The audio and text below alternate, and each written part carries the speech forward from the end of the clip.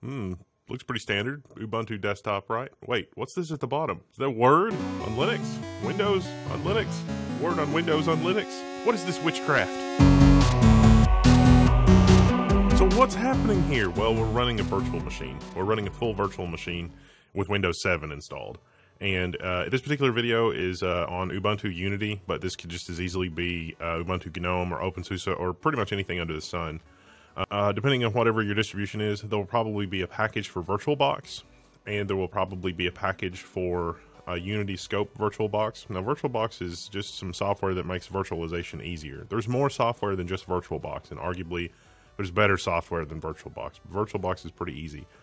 Oracle, a big company that makes databases among other things and is owned by Larry Ellison, now owns VirtualBox, which makes me slightly uneasy. But I'll refrain from the political commentary, but that'll sort of bite us in the butt a little bit later, and we'll talk about that. Now, the first step for making sure that you can do virtualization is making sure that your CPU has virtualization extensions. Pretty much every CPU of the last 5 years does, and that it's also enabled in your BIOS or your UEFI, because by default, most manufacturers disable that. You can poke around the BIOS, look for Intel Virtualization, VTX, or VTD. Now, those are technically different technologies, but some BIOSes call them the wrong thing, which is sort of a sad panda. I get it. I get that maybe something is lost in translation. Most of the time, it should be labeled Intel Virtualization, VMX or VX extensions, or VT-X. There's another extension called VTD, most properly, that is an extension that lets VirtualBox or any other virtual machine software interface directly with a piece of hardware. And so this is kind of cool because if you've got a second graphics card or something like that, you can pass through the second graphics card to the virtual machine. And as far as the virtual machine knows, that physical piece of hardware is directly attached to its virtual self. So the virtual machine running can have physical hardware, and so it's really that's total Matrix country right there. But it's really cool. But not a lot of processors. Well, more processors support that, but a lot of the K parts don't support that. But the higher end K parts do, and some of the more recent K parts do. So it's a total crapshoot if you've got a K part, whether or not the VTX is going to be supported. But by and large, virtualization is supported on pretty much everything under the sun. Celeron and some of those, no. The Pentiums, most of the recent Pentiums do actually support virtualization, not the VTD, but the virtualization stuff. So look for the virtualization options in your BIOS or your UEFI and make sure those are enabled. You can apt-get install CPU checker, or I'm not sure what the packages are on other distributions. It's CPU checker on Debian and Ubuntu.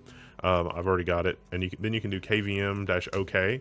And kvm-ok will sort of give you some hints as to whether or not you have that enabled. So if you're already in Ubuntu and you don't want to reboot, or you're in your Linux distribution, you can try to run kvm-ok and see if kvm-ok reports any problems with your virtualization setup. If there are any problems, chances are you can go into your UEFI and turn on virtualization. You'll be all set.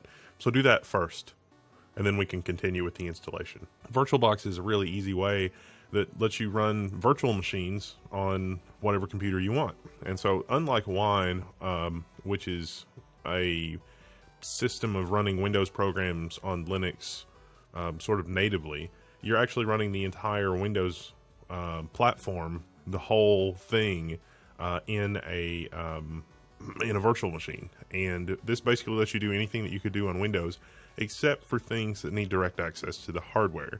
And so if you're running the Adobe suite, or you're playing a game, AutoCAD, SolidWorks, programs like that, typically those programs will want direct access to like your video hardware, your video card. And because this is a virtual machine, you can't really do that. You can pass through, if you have a second video card, you can pass through that second video card hardware to the virtual machine. And so when the virtual machine boots up, it's like, oh, there's a video card here. Let me just connect and use that, and load the drivers for that, and that all works natively. The bad thing about that is that this sort of Windows in Linux, this is called seamless in the context of VirtualBox, is not really possible with that type of an approach. I've seen a few really weird edge cases where somebody's doing something like this through remote desktop, and it still kind of works, but you don't really, the programs are not really designed to take advantage of the hardware acceleration. On the AMD platform, eventually, I would say that pass-through 3D acceleration won't really be a big deal, because OpenCL is basically built to do that. It's just that no one has done that yet. There are a few people working on it, and so it could be that any day now we'll have OpenCL virtualization. I think Citrix Zen Server does it in the server farm, but you have to have one of the K1 grid cards or something like that, and it's a mess, and so don't just forget I even said that. This is a convenient way if you have old line of business or legacy applications that don't otherwise require hardware acceleration to run on a virtual machine under Linux basically seamlessly. So I mean, you can see I've got the Ubuntu Unity desktop environment, but I've also got the start menu at the bottom. Now you don't have to run it seamlessly. You can run Windows, in a window and have your start menu in a window, or you can move it to its own monitor, or however you want to do that. But I kind of like to run it seamlessly for the legacy applications that I have to deal with that basically won't work anywhere else. Programs like Adobe Acrobat will run fine. They actually run really well under virtualization. It's a document assembly program. It's just programs like After Effects and Adobe Premiere that really take advantage of hardware acceleration don't really run that well. Photoshop runs okay. Recent versions of the Creative Cloud for Photoshop take better advantage of acceleration with your video card, and so those don't work as well. But CS3, CS4, CS5 runs pretty well under VirtualBox. CS 5.5 runs pretty well. CS6, you're getting into hardware acceleration territory. It will complain. All the recent versions complain. It's basically okay as long as you're not working on multi-hundred megabyte Photoshop files. But for things like video production and that kind of thing, you really want hardware. You can do hardware pass-through, but that's outside the scope of this video, so we're not really going to talk about that. So how do you get started? What do you do? It's like, all right, I see the magic. I see you running Windows under Linux, and basically everything's okay, and you can run Windows programs side by side with Linux programs. Mac people may be familiar with this already. It's called Coherence on Parallels. One of the virtualization platforms for Mac, so it's kind of like that, except there's no commercial software, except for VirtualBox is a little bit commercial, so we'll just pretend. Once you got VirtualBox installed, basically you just go run the VirtualBox manager, and then you just hit new and create a new virtual machine. And just call it test. You'll tell it the operating system that you want to use, Windows 7 64-bit. You're going to want to give it more than 512 megs of RAM. I gave it 6 gigs of RAM. This thing has 16 gigabytes of RAM. I could have given it 8. Windows wants to use a lot of memory. Honestly, Windows wants to use more memory than Linux, so give Windows as much memory as you can. It also depends on what you're going to run. If you're just going to run like some really ancient program that just is crap, you don't really need to give Windows that much RAM. But if you're going to run something like, Acrobat or Photoshop, you're going to want to give it as much RAM as you possibly can. We can go ahead and create a virtual hard drive file. This basically creates a file on the file system on Linux that acts like the hard drive for the virtual machine. And so everything that is that machine is in that one file, and it ends up being 25 gigs by default, but you can size it. You can use a different size. Now, dynamically allocated or fixed size. Dynamically allocated means that you'll create a file, and if you say 25 gigs, that file can grow up to 25 gigs, but it won't actually take 25 gigs from the get-go. Like, it won't consume 25 gigs on your Linux partition immediately. It can grow that large, but it won't grow that large until something inside the virtual machine actually allocates that space. Or you can do fixed size, where it just goes ahead and makes a 25 gigabyte file right now on your Linux machine. Not necessarily 25 gigs, whatever size you specified, but that's how that works. You can also pass through physical devices. So like if you have a mechanical hard drive and you're just like, well, that whole hard drive can be Windows, you can tell VirtualBox to just give Windows the whole hard drive, and then it'll show up like as if the hard drive was attached to the real physical machine, even though it's a virtual machine. So you got some options. For our purposes, this is fine. Dynamically allocated is fine. We'll just call it test, and here's the sizing thing, 25 gig, that's fine. And so we just do create, and then this thing is ready to hit power on almost. We need to edit it and go to storage and tell it that we want to if you have a live, like a Windows installer CD, you can use this live CD checkbox, but most of the time you're going to be installing from an ISO. And so you would browse and pick the ISO that you want to install from. So once you do that and you hit OK, basically this thing boots up off of the installer CD, just like it was, you know, you'd put it in a raw machine and you go through the Windows installation process.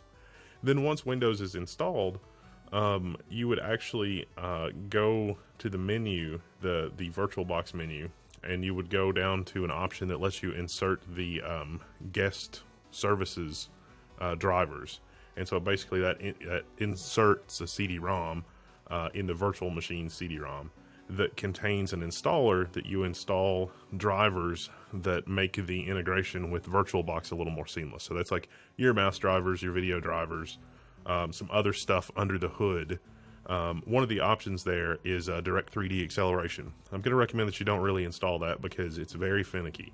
If you want to install that, you can restart your Windows virtual machine in safe mode and install it, and it'll enable Arrow and some other cool things like that. But depending on what your host machine's graphics drivers are, and the version, and the video card, and a whole bunch of other variables, it may not work, or the screen may, you know, flicker and be weird. So keep that in mind. So once you get everything set up, you're going to get these sort of pop-up messages from VirtualBox that is trying to tell you how better to use it. The only thing you should read those and you should understand that. The only thing that's slightly weird about the pop-ups is it says, oh, you hit your host key plus home and your host key plus whatever. And if you're not paying attention, you will miss the part where it says the host key is right control on your keyboard by default. You can change that. So like to get the contextual menu where you can go into seamless mode, you can do right control and then home, and then you get a little pop-up that lets you configure some options about the virtual machine. One of those is what sort of mode you want the display to be in. Do you want the Windows machine to be in a window? You know, just like this VirtualBox window, I would have all of Windows inside here, and there would be a start button at the bottom. Or do you want it to be seamless mode like it is now? Or, you know, what do you want it to be in terms of the graphics mode? And so like if I restart this here, you'll see it actually toggle through a couple different modes. So this just went out of what Mac people would call coherence, or the VirtualBox term for it is seamless. And so I'm just going to do switch to scaled mode, and it's like, oh, the host key is currently defined as right control. Yeah, so you could do right control and home and get sort of a different thing here. Now I've got the Direct 3D drivers installed, and so I've got this sort of weird glitching happening with the with the display. But if you're going to do that, you would reboot to safe mode and you would go through the installer. Now the installer, you have to pay attention, because when you check the checkbox, you get a pop-up and it's like, are you sure you want to do this? And if you click yes, it doesn't actually install it. You have to say no, because the question is phrased like, this is a really experimental thing and you would probably rather install the WDDM driver, right? And if you say yes, then that doesn't install the Direct 3D driver. And if you say no, it does install the Direct 3D driver. So, yeah, thanks Oracle. That's great. But it is experimental, so keep that in mind. Okay, and we're back. And see, now I'm not in seamless mode. I've just got this, you know, Windows machine running in a window, basically. But if I want to switch to seamless mode, alright, so I did right control and L to enter seamless mode. And so I've gone from the windowed mode to seamless mode. And it's full Windows. It's not even emulated. It's full Windows. It's ready to go. So that's how you do that. It's really not that big of a deal.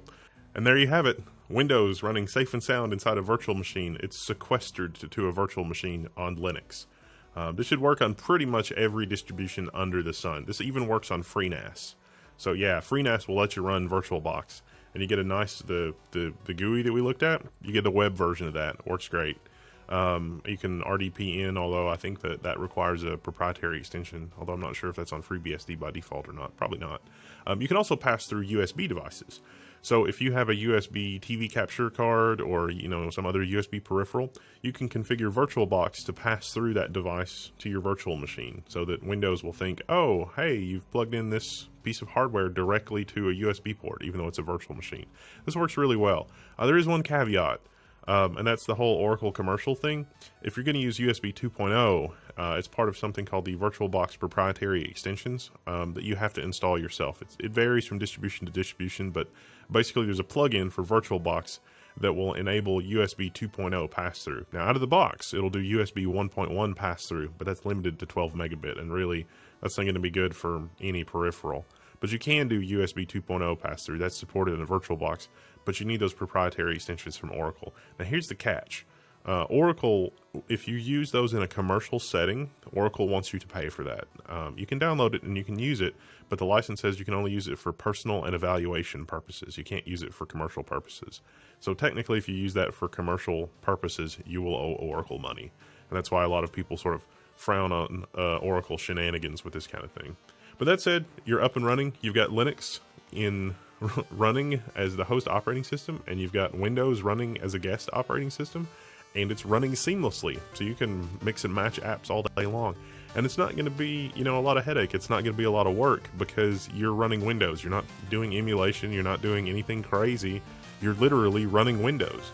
So this is a pretty straightforward setup, and this is, something that you do with your Linux box after you've, spent a week or so getting acclimated to Linux and your new Linux environment. So if you have any questions or you run into any problems, hit us up in the forums over at techsyndicate.com. This is Wendell, signing out.